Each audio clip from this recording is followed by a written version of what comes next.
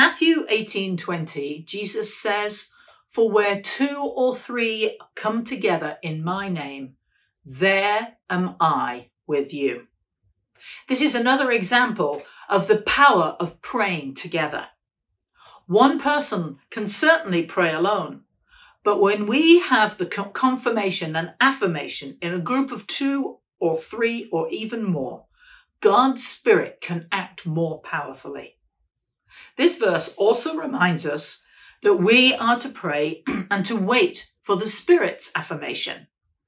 Have you ever prayed with others and felt that the Spirit is bringing you together?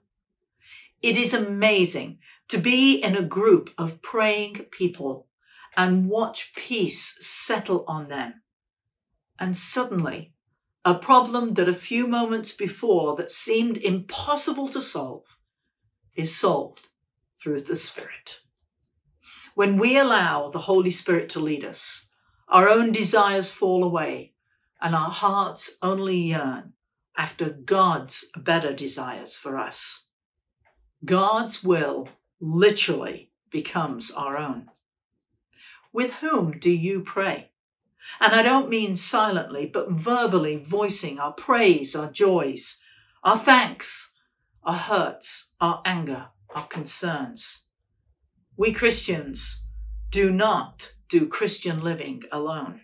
We need each other.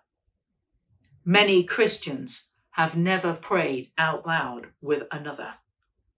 If that's you, I encourage you to ask someone that you trust to help you and to give you courage to start speaking out loud, praying with God.